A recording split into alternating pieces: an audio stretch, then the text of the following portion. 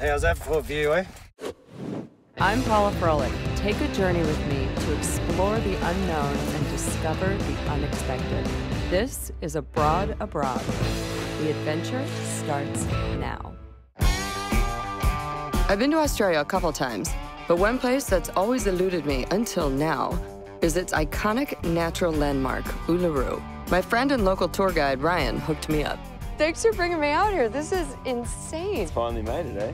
Uluru is the largest sandstone monolith in the world. In other words, a ginormous rock. But to the traditional Aboriginal owners, the Yahoo, it means so much more. Uluru is a very spiritual place for the Anangu people, and we have a lot of people coming here every year to experience the Aboriginal culture. 400,000 people a year come here. It's the third biggest tourist attraction in Australia. 400,001. And one, yeah, one special one. And why is this so sacred to them? This is where their ancestors walked. Although the Yahoo are proud to share Uluru with tourists, at one point in time, it wasn't even theirs to share. And this place became a national park in 1958, which sounds fabulous, but it actually wasn't. They pinched the land from the Yahoo and they moved them on. They thought they were disrupting progress out here. But the Australian government has since returned the land back to the Yahoo, and today, Uluru is a duly listed World Heritage Site. Do people still climb up it? They do. Unfortunately, Why do people still do it if they know that it bothers the Anangu people so much? Central Australia for a long time was marketed as a destination to come and climb the rock. So when they gave them their land back in '85, 80–90% of our guests climbed the rock, and it's taking a long time to change the focus. But trust me, you do not want to climb Uluru. For one thing, the best view is from the ground. And with over 200 injuries and 36 deaths from climbing attempts, it can be incredibly dangerous. Not to mention insulting to the Yahoo.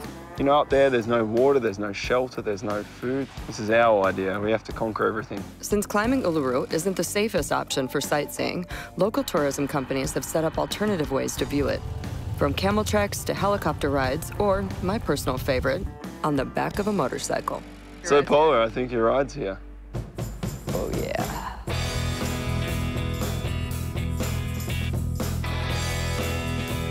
See ya. See ya. So yeah, the camel thing, been there, done that. But when I heard I could see Uluru on the back of a Harley, heck yeah, bring on the leather jacket. How'd you know my head size was so big? A bit of an estimate. Since Uluru's base is almost 6 miles around, a motorcycle ride is a great way to catch a glimpse of this giant rock at every angle. Once we got to the other side, I had to stop and catch my breath and take in the view. Oh my gosh. Wow. Hey, how's that for a view, eh? At over 1,000 feet high, Uluru is massive. And what I was seeing was just the tip. Wait, so it's like an iceberg. It's like a ginormous mountain iceberg in the desert. It's like seeing the tip of an iceberg jutting out of the ground. With the sun going down, the flies made an appearance, and I knew it was time to jet. As we rode back through the sunset, the rock changed colors from a fiery orange to blue, then a majestic purple. I'd finally made it to Uluru, and it was well worth the wait. On the next episode of Abroad, now that I've seen Uluru, I visit its tricky twin, Fuluru.